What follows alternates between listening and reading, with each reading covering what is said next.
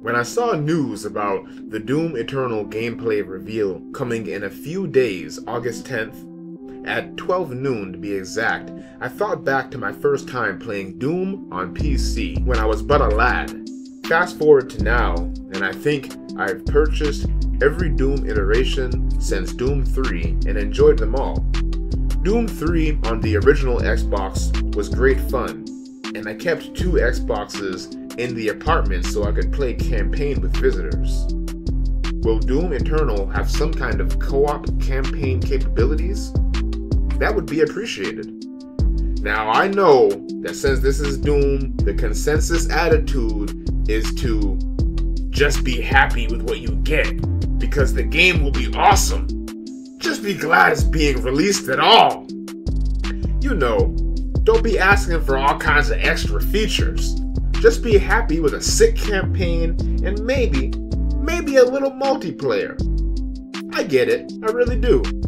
But I'm still asserting that some kind of campaign multiplayer would be nice. No disrespect, Bethesda. Reading a lot of game news, it's easy to feel like games are getting worse, not better. But quietly in the back of my mind, that doesn't seem right. There is something inside of people that likes discussing controversy, so maybe that's why gaming news is filled with supposed disappointment, because a lot of games are masterpieces in one or more ways, only to be 100% sullied by a few shortcomings. I remember a time when all my friends and I talked about was graphics and whether or not a game had any sort of couch multiplayer component. The Doom reboot, which I will from here on out refer to as Doom 4, was wonderful, and I played a good amount of it. I also enjoyed the simple online deathmatch offering. All this talk about Doom Eternal makes me want to revisit Doom 4 to say hello to its inhabitants once more. The masses loved Doom 4's campaign, but for the most part disliked the multiplayer.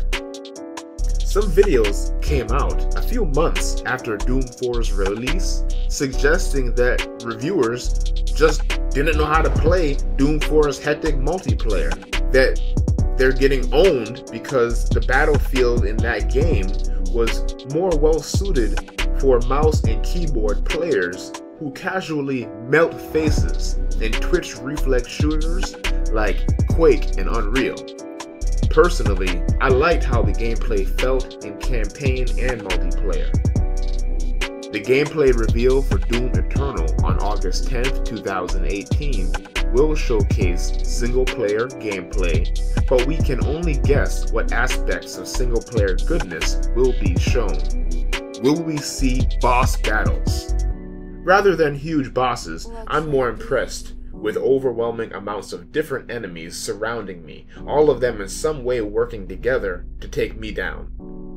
What's your opinion? What's your preference? A big-ass boss or a lot of different enemies on screen? An orchestra of pain enveloped within a bullet hell, except those aren't bullets, they're monsters. In any event, no matter what gameplay is shown, I look forward to seeing it and eventually getting a chance to play it myself. Are you excited about the gameplay reveal? Leave comments and feedback in the comments section.